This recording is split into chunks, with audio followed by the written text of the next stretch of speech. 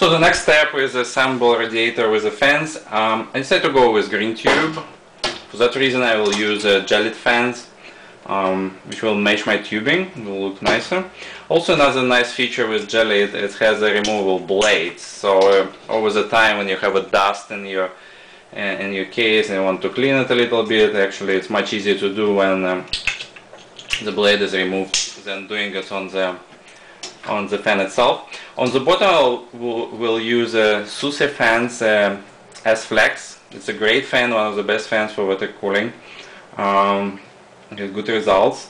Also, it doesn't have a solid piece of plastic for mounting, which is make my life a little bit easy because I can attach the bottom part, one side of the fan to the radiator itself, and after that attach other part to the case, and it will be a little bit easier assembling than just go with a long